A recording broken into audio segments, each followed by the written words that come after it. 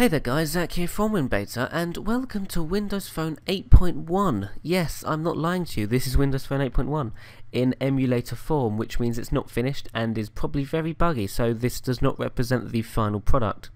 If we go to the About bit here, we can actually show that it is Windows Phone 8.1. I'm not going to press more info because I have a feeling that might reveal sensitive information.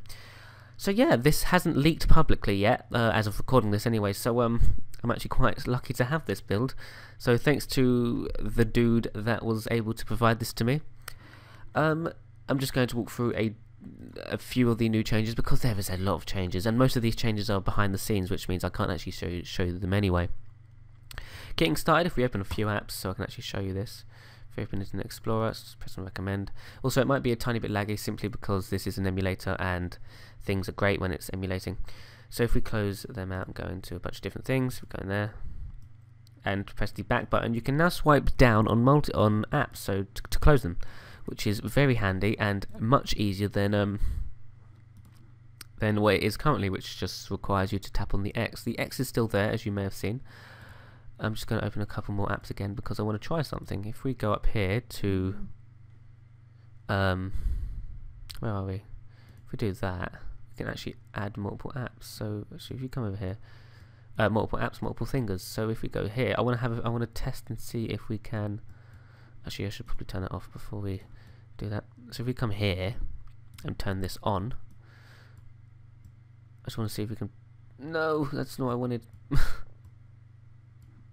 See if we can pull down at once. So yeah, it doesn't actually seem you can pull down two apps at once. Would be nice if you could, but apparently not. There's a bunch of things missing in this build, which I probably should clear up now. There's no notification center, no Cortana, no swipe keyboard, and there's no ability to select multiple tiles when customizing. So they're rumored to be making an appearance in later builds.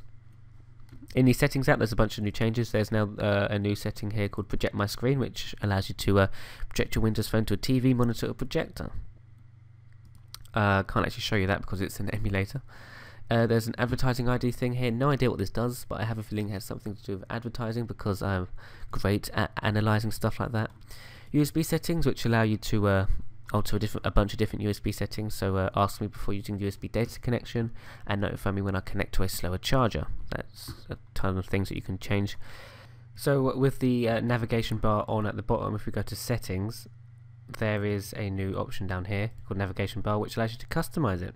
So you can have the nav bar to always show or hide, because as some apps in Windows Phone 8.1 have the ability to hide a bunch of UI elements, and the add navigation bar is one of them. You can have it to match the background or match the accent color. So you can swipe to hide the nav bar. You can also tap on that, but bringing it back is it's simply turning that on and off, or going in or locking the phone and unlocking the phone. So if we actually lock the phone, just have a look at that. Let's see, that's per normal. So yeah, that's a pretty cool thing in Windows Phone 8.1. Now, is there anything else new? Of course there is. There's loads of stuff new. There is a new sound thing, ringer UI. As you can see up here, there is ringer notifications. You can now independently adjust those. So if you want your ringer and notification to be on 0 and your music and apps to be on the top, you can. You can also turn this up as well. You can pretty much do anything from this. Come on. If you do that up, there you go. And you can also turn silent mode on and off, and you can also jump to sound settings real quick. We can actually test this right here. So if we play this pure ringtone, we can turn that down, and you can't hear it. And you turn it up, and you can hear it. Pretty sweet. Bing search does not work in this build, which means, well, I have a feeling that means that it's because of Cortana. Since Cortana is not included in this build, I am unable to tap on the search button, which means I am unable to search for things. Bunch of these apps here are installed by default, so all the Bing apps, including Bing Health and Fitness and Bing Food and Drink, none of these apps actually work, so can't show you them, except Bing News. Bing News does work, and as you can see there, opening an app, it gives you a splash screen, which is very similar to that on Windows 8.1 on the computers and PCs and laptops and tablets. This is new as well, so Windows Phone 8.1 will sync your apps across multiple devices. As you can see here, the Bing News app, you can sync your settings from your tablet to your phone, which is great. However, I can't show you it because I cannot sign into a Microsoft account with an emulator. Calendar has been updated as well with a new UI, I believe. You can see here, just have a quick glance at that. I'm not actually going to stay too long in here because I rarely use the calendar app anyway. As you can see here, there is a new battery power sense thing. Not entirely sure if this will stay on the start screen on the apps list. I highly doubt it. But yeah, it allows you to show the usage of apps and settings, and you can also turn battery saver on and off, much like you can in the current builds of Windows Phone 8. If we go to Internet Explorer, there's a change here as well. If we go to winbeta.org, as I actually explain this, there is a change to the HTML player, or the Flash player, with Internet Explorer. So if you may recall, playing a video on youtube.com in the Internet Explorer app will play in a full screen sort of thing that you can't really navigate through, and it's quite annoying. But if we play a video now, I can't bloody spell my name.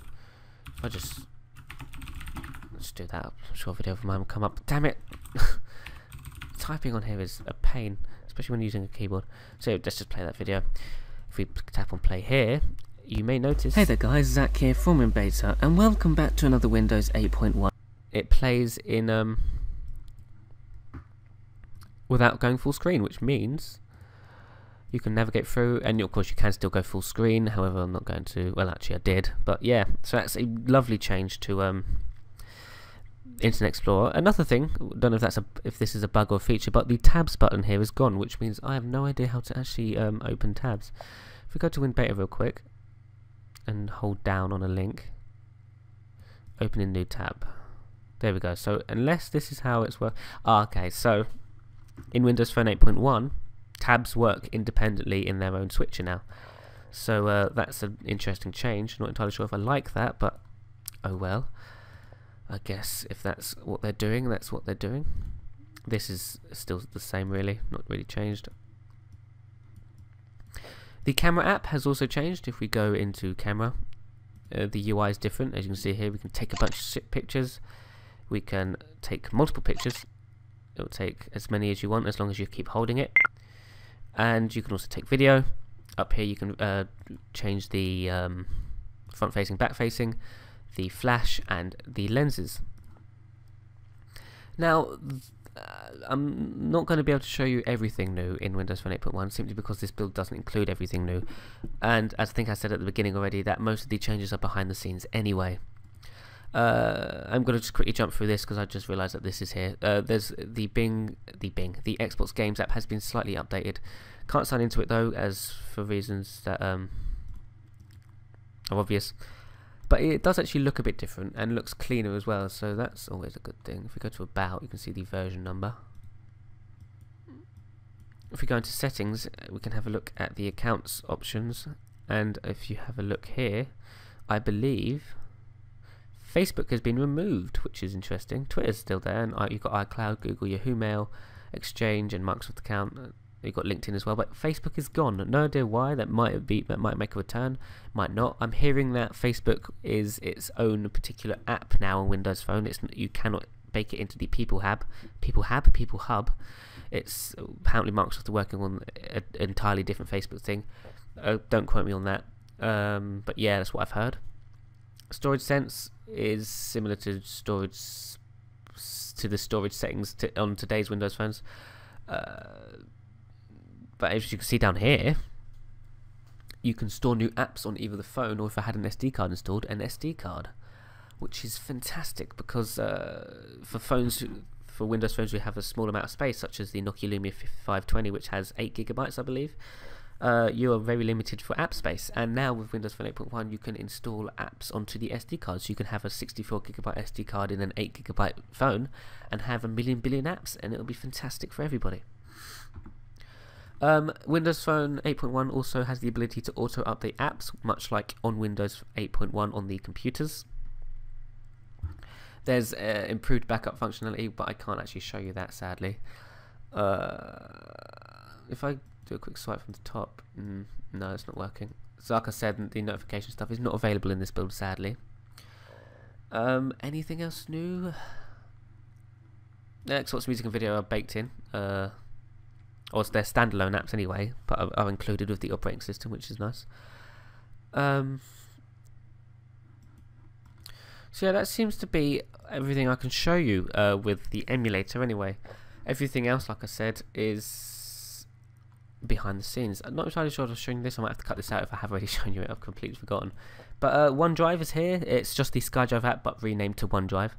I need to sign into it, but it now has the ability to, well, it has an integrated file browser, which means, much like on Windows 8.1, you can search your local hard drive. Can't actually show you that since I'm not signed in, but yeah, apparently that's there in OneDrive, which is very nice. We pin that to start. As you see there, all lovely, sitting there, OneDrive. Make it smaller or larger. Pretty great. Actually, the Photos app has also changed a bit as well. It jumps straight into the photos, so you can just go straight into all photos. You go to your albums, and you can check out OneDrive from there as well, and you can also see favorites, which is pretty nice. So yeah, I believe that's about it for the video. Anyway, there's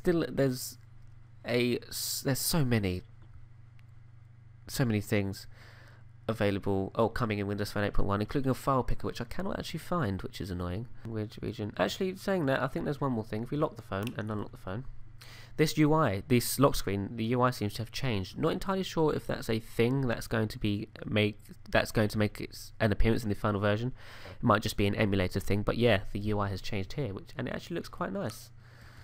So yeah, now I'm going to end the video here, guys. It's already dragged on quite a bit. You can check out winbeta.org for a bunch of news regarding Windows Phone 8.1, including behind-the-scenes changes and a whole load of things about Cortana and the notification center. So yeah, thanks so much for watching, guys, and I shall see you in the next one. Bye-bye.